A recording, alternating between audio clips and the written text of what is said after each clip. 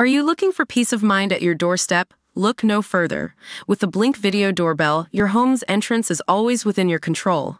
Check out the link in the video description to learn more and get your Blink Video Doorbell on Amazon. Your home is in your hands. In May 2010, Osama bin Laden wrote a secret letter ordering his lieutenants to assassinate President Barack Obama, but not, crucially, Joe Biden, America's vice president, who would take charge in the event of Obama's death.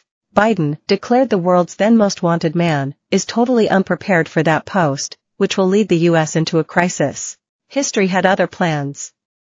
A year later, Obama had bin Laden killed, a move opposed, funnily enough, by Joe Biden, who felt his president was moving too quickly. Almost a decade after that, Biden finally became commander-in-chief, triumphing over Donald Trump in arguably one of the most divisive presidential elections in U.S. history. But bin Laden was not altogether wrong in his assessment of Biden, who pulled out of the 2024 presidential race last night. He failed often and throughout his long life, and somehow almost always managed to come out on top. His rambling and incoherent performance in the first presidential debate of 2024 was one failure too many, however. The world could see that he was not fit to lead the free world. Then last weekend a bullet ripped through the ear of Donald Trump as he campaigned for the presidency in Butler, Pennsylvania.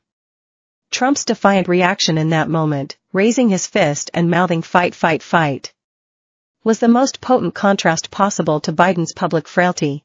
To cap it all, as Nancy Pelosi, the former House Speaker, and Obama maneuvered against him, Biden caught a bad bout of COVID.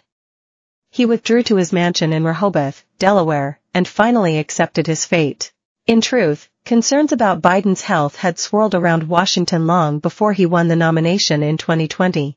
Democrats spent years dismissing talk of dementia or any other condition as Republican scuttlebutt, yet Biden's deteriorating mental and physical health ended up defining his presidency. It's an odd coincidence that a bout of COVID pushed Biden to call time on his presidency, since he might never have won the Oval Office had it not been for the pandemic.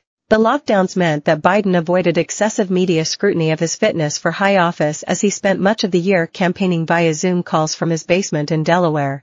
He was also helped by Trump's erratic response to the crisis, which alarmed Americans as the economy crashed. In late May 2020, race riots erupted following the death of George Floyd under a policeman's knee in Minneapolis. Cities burned across America, and Trump proved himself unable to control the carnage. Biden successfully pitched himself as the candidate who could bring back normalcy, and won. Trump bitterly contested the result, which led to his supporters rioting on Capitol Hill on January 6. In his inauguration speech, Biden wisely appealed for unity. "My whole soul is in this," he said. "Bringing America together. Uniting our people. Uniting our nation." He duly began his presidency with a healthy 55% job approval score. But his popularity only sank from there. At home, he sought to turbocharge America's economic recovery through massive government stimuli. He spent several trillion in his first term on his Investing in America agenda. But massive government spending spurred inflation, and voters quickly began to resent the high cost of living. Biden took the historic step of pulling American troops out of Afghanistan in the summer of 2021, thus ending a military intervention he had backed when it began more than 2 decades earlier. A majority of U.S. citizens supported the decision to end America's longest war, but the withdrawal proved shambolic.